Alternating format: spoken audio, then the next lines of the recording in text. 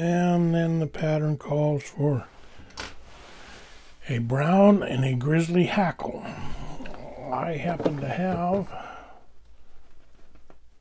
a cape here that is brown and grizzly. So I can get by with only using one feather instead of having to have one of each.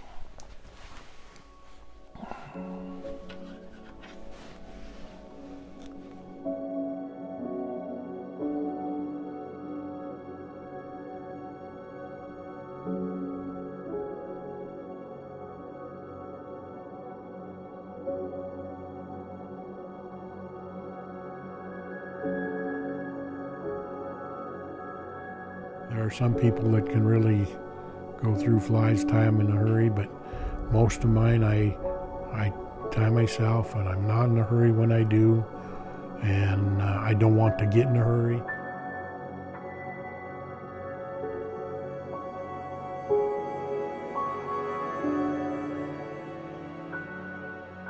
Do you guys remember what you bought your house for? Just a little under $50,000 in 1978. And, you know, I don't know what it's worth today. I know that if I wanted to sell it, I could sell it in probably less than a week, but I would have to replace it. We're lucky with what we got, where we got it, and lucky that we got it when we got it, because I have no idea how a young couple would take and try and buy a house at today's prices.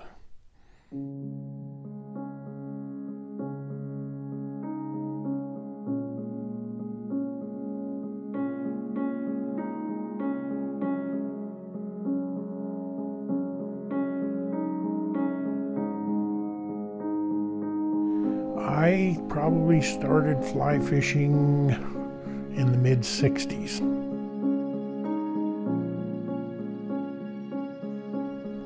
I was born and raised in Missoula and been pretty much outdoors type of guy my whole life.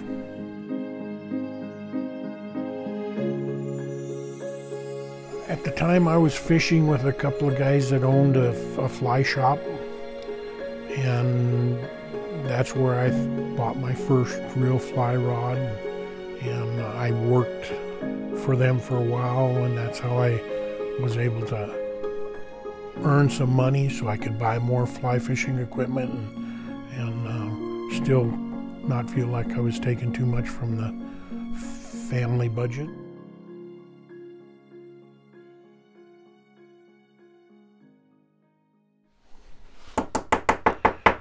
For the tail on this one, I am going to use blonde elk hair.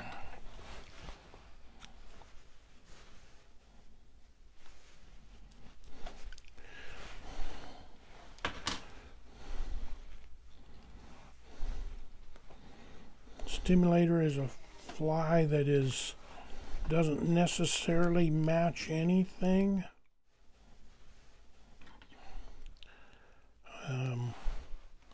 Sometimes can be very effective.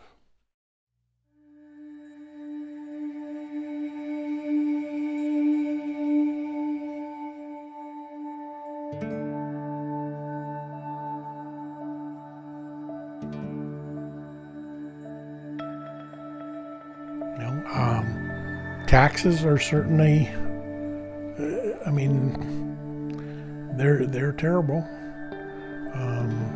They keep going up, and they don't, you don't basically have anything to say about it. I do have some friends that have taken and contested their taxes and have had them adjusted, but it's like, you know, why should you have to go down and complain and contest the fact? It should be something that needs to be handled differently so that it doesn't drive people like us out of our homes.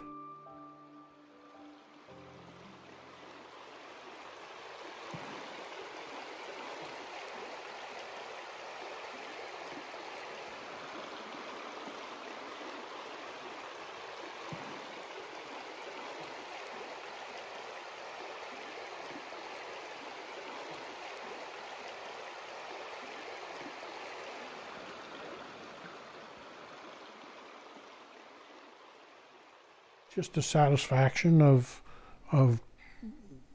catching a fish on a fly tide. It's kind of that simple. You know, you can go buy flies anywhere from $1 a piece, or maybe even a little less, up to $3 or $4 a piece. But something about tying your own flies and catching a fish on it, are just and you know, I can go out in a day and lose a dozen flies, but it didn't really cost me that much other than my time.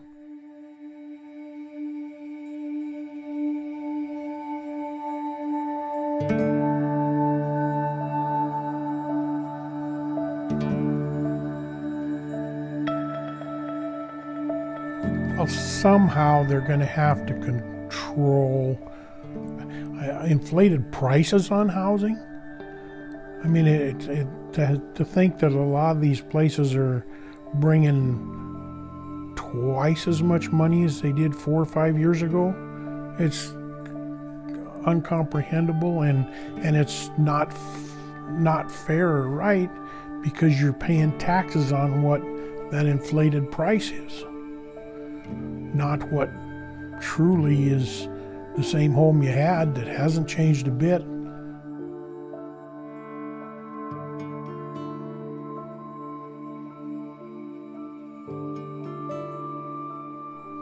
As long as we got people from all over the rest of the country trying to come in here, willing to buy these homes and pay asking price plus, it's going to keep driving the dollars up, and it's going to force a lot of native Montanans out of here.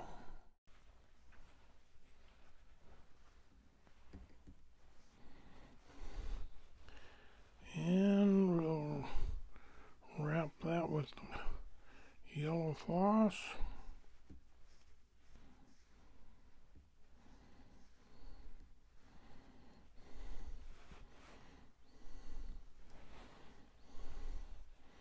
And you wrap it forward, leaving enough for a little head on it.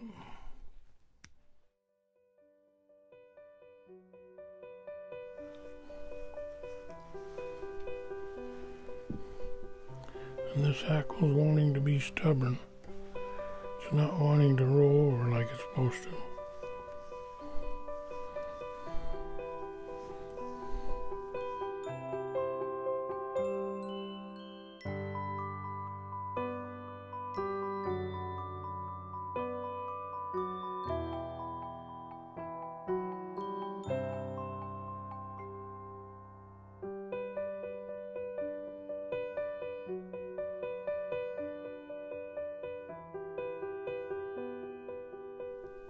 It's a lot harder to go someplace and feel like you're by yourself.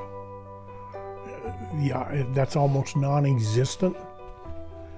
Where 15 or 20 years ago, you could go out on the side of a mountain someplace, or be out on a stream someplace, or on the river someplace, and you could actually feel like you might be the only one there. But today's world, that is not the case.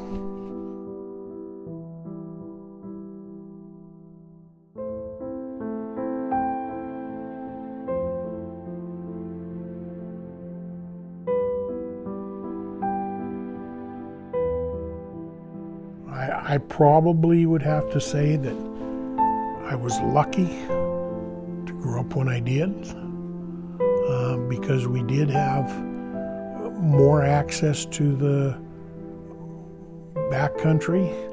We had more roads we could go on, where today they're all gated and locked up at right off the highway. Fishing, you used to be able to go fishing and get on the river and maybe not see anybody else all day.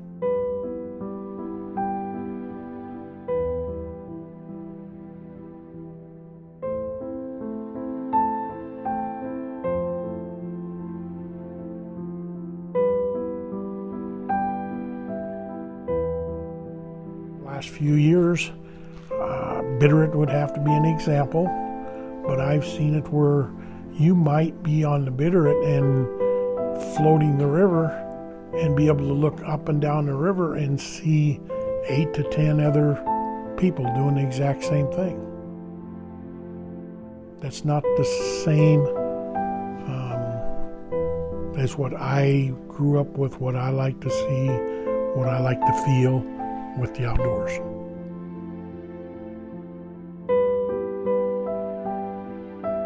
You never know what's around the next corner. Might be some elk, might be a beaver, might be otters, you know, bald eagles in the next tree, family of geese. There's just so much to enjoy, and it changes every trip down the river. I just enjoy being out, and you know, it can even rain.